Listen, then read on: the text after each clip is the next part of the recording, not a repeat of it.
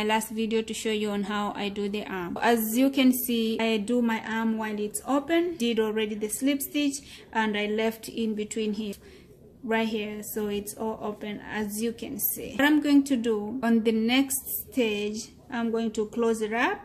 I'm going to extend single crochet on this row. And one more thing I need to mention, because people like their arms made differently. Some people like it short sleeved, long sleeved, 3/4 or a quarter, however people want it. So just go ahead and do it. For short sleeved, just do video number 2, do all those stitches and stop there, and this will give you the distance from here up to here. 3/4 of an arm, just do it from here to here, then stop right here. But once you stop right here, finish up with the slip stitch. Okay, if you needed the long sleeved and wide arm, just go ahead and do everything like this all the way until where you want your arm to end, and then finish it with a slip stitch. But if you like it with smaller wrist, just do it all the way up to here the way I'm doing it, slip stitch, just to mark where you're going to start. But if you so wish, you don't have to do it, but I like to use the slip stitch, then I narrow it down to decrease your stitches. And you can decrease your stitches in 2 ways. You can either use a bigger size needle and decrease the number of stitches, or you can use a smaller gauge needle and make sure the tension is a little bit smaller or tighter. So that's how you make the decrease. Only place I'm going to use the 5.5 needle is on the last slip stitch, and the reason why I want to use this needle is because I don't want my wrist opening to be too tight. So what I'm gonna do over here, I'm gonna start, and I have to make sure I pick up all my stitches right here. I don't skip any. They may look so thick, but you have to pick up everything, otherwise your work is not going to look neat. So do that. So as usual, I leave the tails and put it back in there, and make sure it's all tight so it doesn't rip off. And it's gonna be hard for me to pick up the stitches right here. If it becomes a little bit harder, again, even you're using a smaller needle, so you can be able to pick up your stitches.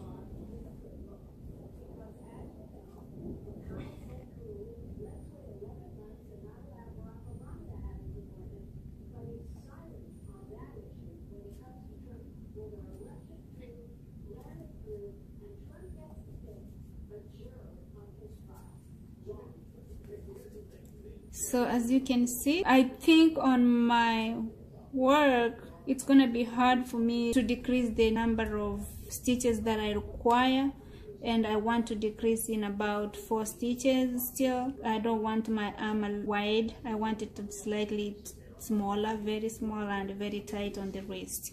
So what I'm gonna do, I'm going to reduce the number of stitches.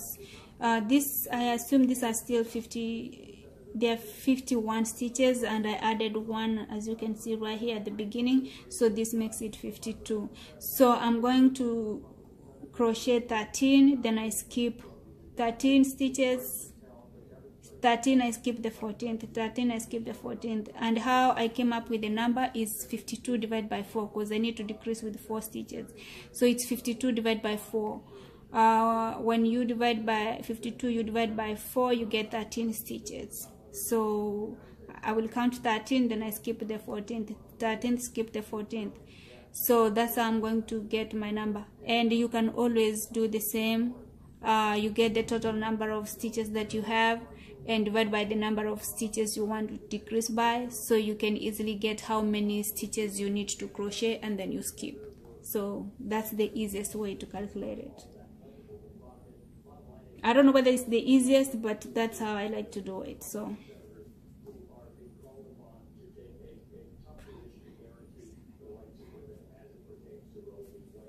ten,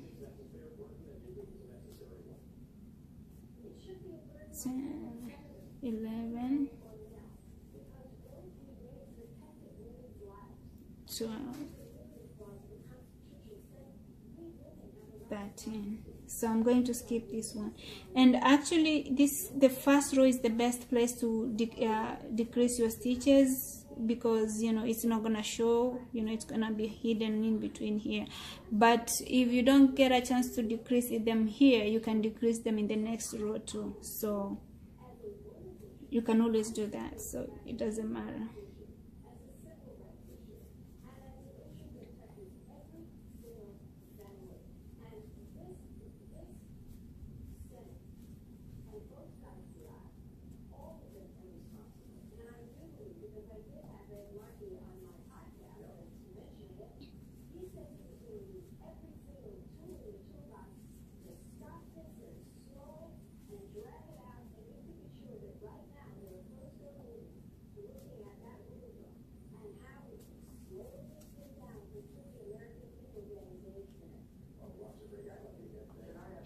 And as I told you, the reason why I crochet in between here is to leave my decoration intact, so I don't want to mess them up.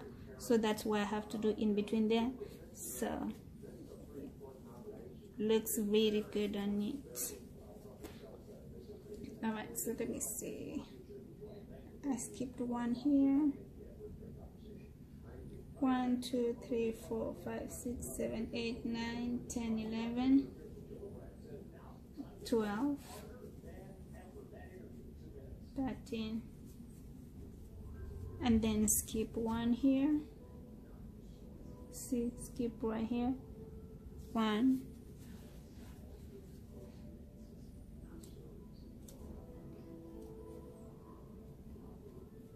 2,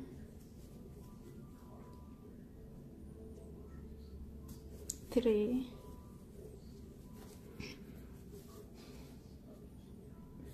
4,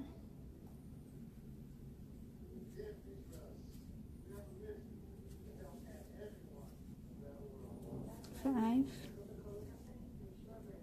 6,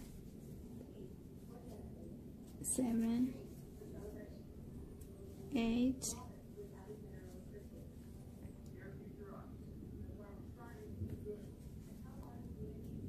9,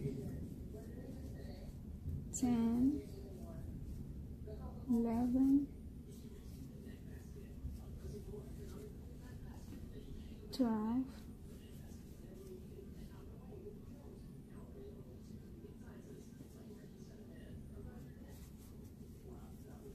13.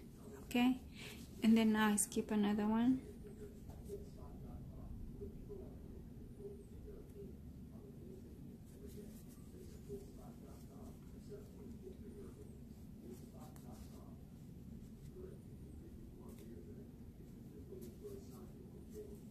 One,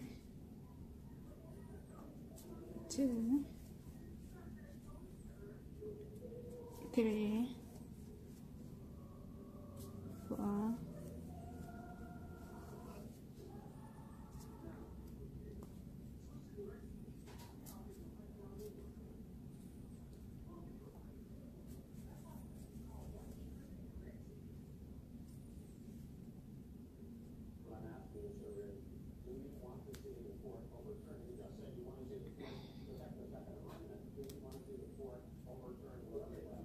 5.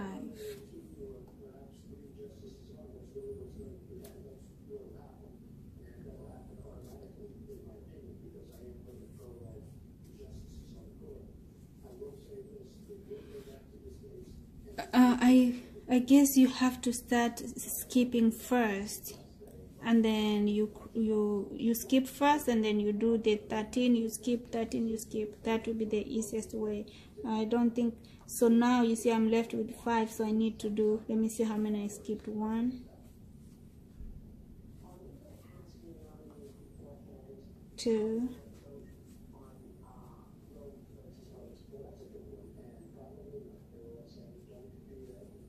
3. So now I can skip 1, so I'm going to skip this one, and those are 4 stitches already. Now just do it again, crochet up here, extended single crochet, and you have to crochet it in between here. Let me see if you guys can see. I don't know, my camera looks a little bit blurry today. See right there, right there.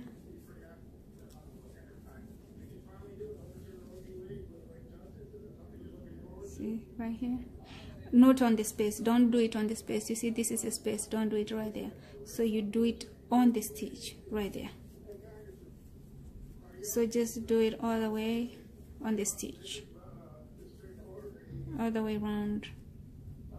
And when you do it, don't skip any stitches now, just crochet all of them together. I don't recommend skipping consecutive rows because it may make your work a little bit more tight than expected, but it's okay to really recommend if you have to decrease in every other row, or decrease every other specific number of rows, but don't skip on the next row. Skip it there, you may find that you've skipped a lot of stitches than you anticipated to. Let's see, let me go ahead, crochet in all this yarn.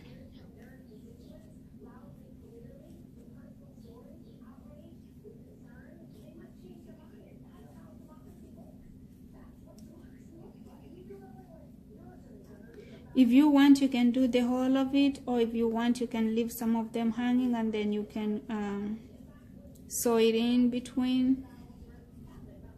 That's fine too. So as you can see, I did make the decrease, and this is like my third row, and it's kind of a little bit thick or wide. I may need to decrease by another 4 stitches to see how it's gonna turn out. So go ahead and do the same thing, and then when you come back, we'll see how yours looks like, or just crochet all the way until the end of row. I'm going to decrease 4 stitches. All right guys, as you can see, I decreased this by 8 stitches already, and it still looks like this. I don't think it's still quite there yet, so I need to decrease it again by 4. So in total, I am going to decrease it by 16 stitches. Let's see if that's gonna work. Let me just go ahead and decrease it by another 4 stitches. Back again, and I'll show you how it's going to look. So I decreased it by, and now I'm satisfied in the way it looks. So this is how small I wanted it, and that's the results of it. So what I'm gonna do, I'm gonna go like maybe a couple of rows right here, but I'm gonna go again, and at the last row, which is the last part of it, I'm going to do slip stitch. See, like that, finish it up like that. That's how the arm is gonna look. This is how small I wanted it. So by using this needle and decreasing the stitches, I've achieved it. I had to decrease by 16 stitches. That's how the cardigan looks. And that will be the end of the cardigan for now, until like I finish it, because I'm going to clean up all these edges. I'm going to clean it up, all these edges. It's not really done yet, so I have to make sure everything looks so nice and presentable, and I need to do good colors and I finish with my other arm. Okay, otherwise for now, this is how the cardigan is done, and I do appreciate you guys watching me. Please and subscribe to get the update. Thank you, have a good night, bye.